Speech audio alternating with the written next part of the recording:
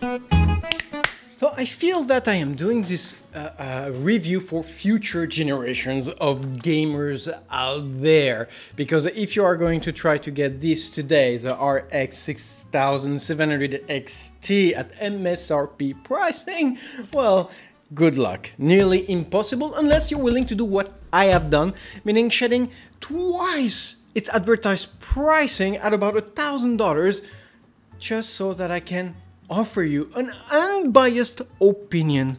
You are welcome. Today we are reviewing the Radeon RX 6700 XT 12G Gigabyte's very own reference card, which comes with equally imposing looks and specs, ready to rock the very gaming foundation of your basement. And talking about future generations, if my grandson is watching, well, you're welcome. Indeed, you are welcome. In normal times, the RX 6700 XT should have been AMD's budget card. I mean, mid to a higher tier budget card. Priced at about $480 before taxes, it is here to compete against the excellent RTX 3060 Ti, which by the way I've reviewed and you should be checking if you haven't done so, for the 1440p gaming crown, about the most competitive segment of the gaming market. So yeah, quite a big deal for AMD here. And this is not just another release, because it comes equipped with AMD's brand new NAVI 22XT GPU based on its latest RDNA 2.0 architecture. And a big deal indeed, because this is AMD's first GPU to really support real-time ray tracing. And admitting that maybe NVIDIA did not have such a bad idea after all. But I'm getting ahead of myself now, starting with the obvious. Our Radeon RX 6700 XT comes with an impressive cooling block boasting two large 80mm fans. It remains a 2-slot tall video card, so easy to fit in about any builds out there. It has 4 display outputs capable of supporting no less than 8K gaming at 60 frames per second or 4K at 120 frames per second. Now, spec-wise, it is powered by a NAVI 20 GPU, a 7nm written die featuring no less than 17,200 million transistors organized in 2,560 shading cores, 160 texture mapping cores, 64 ROPs, and no less than 40 ray tracing, which is a first coming from AMD and was noticeably absent from its previous 5000 series, which absolutely snubbed the ray tracing technology, trying to kill it in the egg, since it was NVIDIA's biggest selling point of its back then 2000 series. And indeed quite a chilling twist, because not only does it validate NVIDIA's initiative of introducing real-time ray tracing onto its video card since 2018, but it also places AMD for once as a catching position, catching up after NVIDIA, which is not always the case. Now, clockwise, our GPU has a base clock of 2321 MHz and a boost clock of 2581 MHz, about 500 MHz more than its predecessor, the RX 5700 XT. But truth be told, I have been trying to overclock it, or I did overclock it quite a bit, and this is way below the real abilities of the NAVI 22 GPU. Actually, I could push it up to a whopping 2900 MHz. So just imagine if you water cool this beast, this would be a complete different animal. Now, memory-wise, AMD leads the dance with 12GB of DDR6 RAM bus at 192 bits, which naturally gives us a net result of 384GB per second of memory bandwidth. Now, the question remains, why 12GB of DDR6 on such, well, a budget card? Why not 8GB or even 6GB of DDR6 RAM? Well, having a 192-bit memory bus means that you can only run your video card with either 6 or 12GB of DDR6 RAM. Not 8. If you wanted 8, you need a 256-bit memory bus. Counterintuitively, having 256 memory bus and less RAM, like 8GB, also means a higher memory bandwidth of 448 GB per second. So having 12 GB of RAM doesn't make it faster than 8 GB. It helps with game buffering, but it doesn't make it a faster card. It's all about memory bus and the memory bandwidth it allows. So why AMD would do this is the question. Why would they spend extra memory money on a card with 12 GB of DDR6 knowing that it would not run any faster than, say, 6 GB of DDR6 RAM? First, marketing. NVIDIA was about to release its RTX 3060 budget gaming card, which I have reviewed and should be checking if you haven't done so yet, with only 6 GB of DDR6 RAM, and AMD really wanted to crush it and outspec it right on paper so that to attract more buyers onto them, which partially did work. Second, crypto mining. A crypto mining card really does not care so much about how many cores is available to it or even the memory bandwidth, but it really looks at how much fast memory it's available to it. So having 12 GB of very fast DDR6 RAM means a superior mining card in all of its aspects. But I will be covering the crypto mining quality of this card later on in this review. Now, to power this rather impressive setup, we have no less than 1150 amps power stages organized in a 10+1 configuration. That is 500 amps dedicated to run that magnificent NAVI 22 GPU, more than you'll ever need to even severely overclock it, because again, this is an overclocking video card by all means. Now, power consumption wise, the Radeon RX 6700 XT manages to sip a mere 7 watts per hour on idle, but can roar up to a mighty 220 watts, 25 more than its RTX 3060 Ti counterpart, with bursts going well above 300 watts. So I would definitely advise to have at least a 600 watt power supply unit if you are going to rock this baby in your build. Now, obviously, this is still a lot of heat, but I have to give it to AMD. With their reference card, they have done an amazing job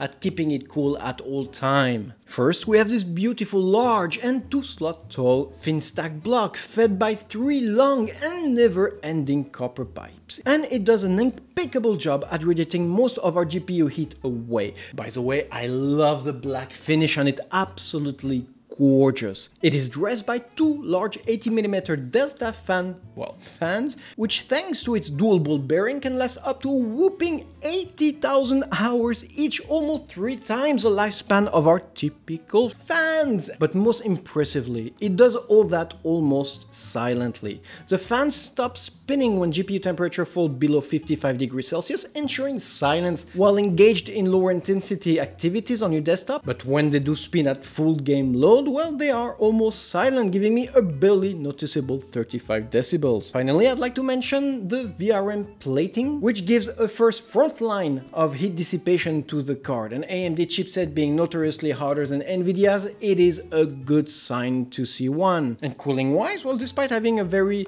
electrical, hungry or thirsty GPU, they are very, very good. During a full hour stress test, the capacitor stayed at a cool 65 degrees Celsius, which is somewhat hotter than its NVIDIA counterpart, but much better than what AMD got us used to. I mean, remember the Vega series? The GPU remained at about 70 degrees Celsius all along the stress test, which is equally impressive. Now, there is one thing I do want to mention, though. AMD did change their thermal design. First, they did close both rear and front sides of the cards to force air to exit on the sides of the card. Now, I'm not really sure I love that move because it means that all the hot air will be expelled on the side of the video card, meaning on at least one of them on the motherboard PCB itself, which is not a great idea. Now, I did not notice any problem. I did monitor my motherboard PCB temperature when I was running the video card at full load.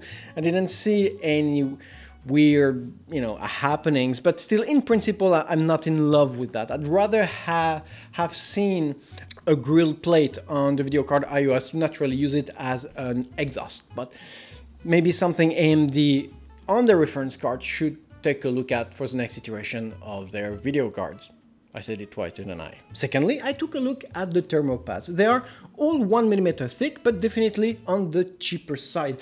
So they will work fine for a normal 2 to 3 years, but after that I would definitely suggest that you do change your thermal pads and replace thermal paste, which by the way I have done an amazing video about just a short 10 days ago, and you should be absolutely checking, because it's an amazing video I've done, and yeah, check it. Now, performances wise, because this is why we are here. So I did look at the usual suspect and try to make a mix of different graphic engine and benchmarking software so that we have a more complete idea of what this card can do. Now, starting with 3D Mark. The RX 6700 XT scored between 11,400 and 12,000 points with an average of 11,500 points. That's above what the 3060 Ti can output, and same story with Mark, which showed an extremely stable 172 frames per second with its 1080 stress test. Absolutely gorgeous, and something people should rejoice if they intend to use this video card with Blender, video editing, or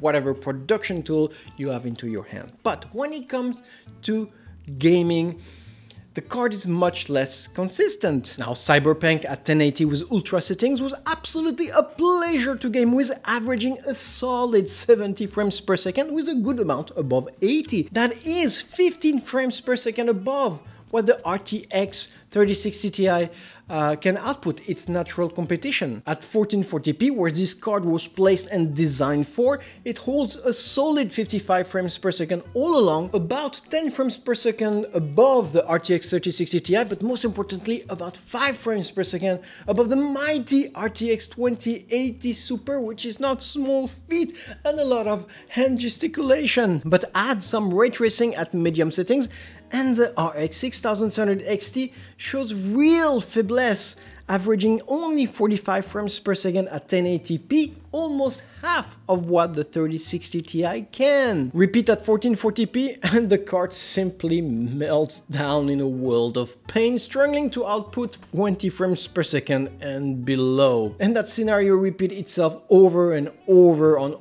all the ray tracing games I tested. And in short, despite the RX 6700 XT having a couple more ray tracing cores than the 3060 Ti, it absolutely cannot compete on real-time tracing. That's easily explainable by the fact that AMD is so late into the ray tracing game and lack the equivalent of the NVIDIA DLSS technology and tensor cores, which do an amazing job at guessing the mid frames and upping the frames per second on real ray tracing gaming. And AMD has all its work ahead of it to plug that gap. And it's gonna take a few generations.